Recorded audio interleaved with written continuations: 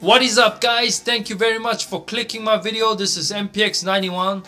So I'm checking out this game right now after uploading the video on the unboxing the game and everything. So here I am.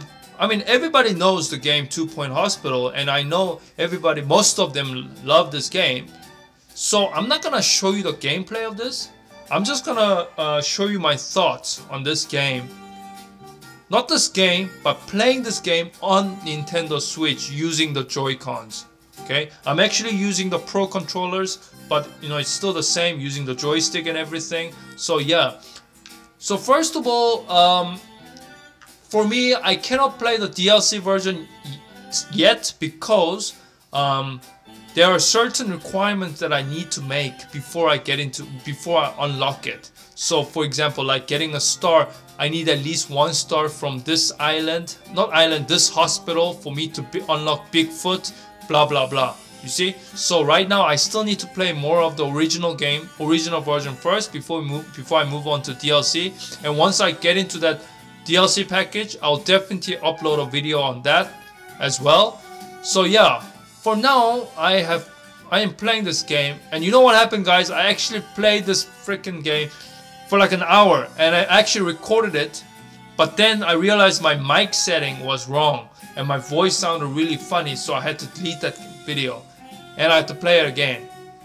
So I log into Nintendo again, I exit the game thinking that the game was saved, then I played, but then when I switch it on, I realized the whole game was gone too. So apparently it auto-saves, but clearly didn't auto-save even after like an hour of playing.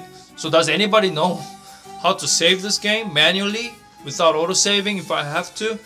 Because I don't even know, because yeah, how to save this game and when it auto-saves.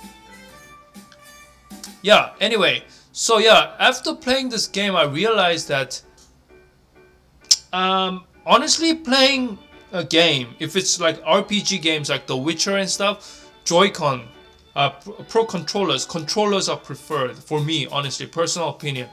But for games like this, you need a very what can I say? You need those controls.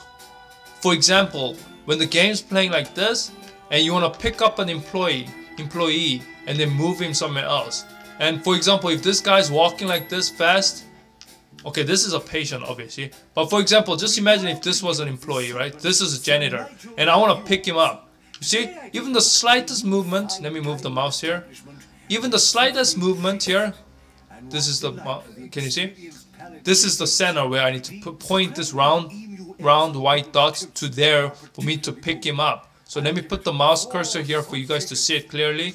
So look, I'm moving my joystick to pick him up, and I'm not even moving, I'm moving it very slowly, but it's very hard to like kind of pick him up, you know.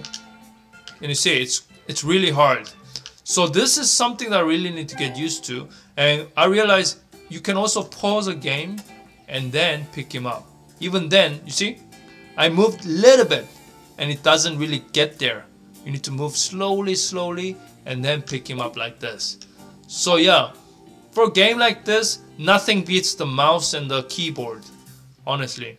Because for me, like look, if I can use the mouse, I can always use him, just move the camera there and click, pick him up, put it there, click, pick him up, put it there. Even rearranging the furnitures and the equipment, click, move it. But for me, with this damn thing here, with the joystick, I have to move this, gently move it slightly towards the left and right, left and right, left. Oh, finally I can pick up a chair. You know, this kind of vibe.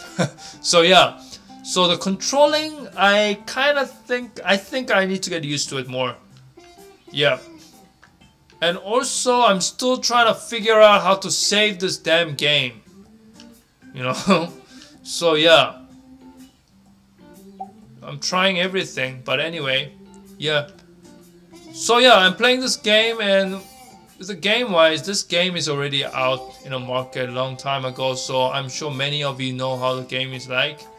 But yeah, so I'll definitely play this game a little bit more, and once I get meet the requirement to unlock the next DLC package to play the game there, I will definitely upload a video on that.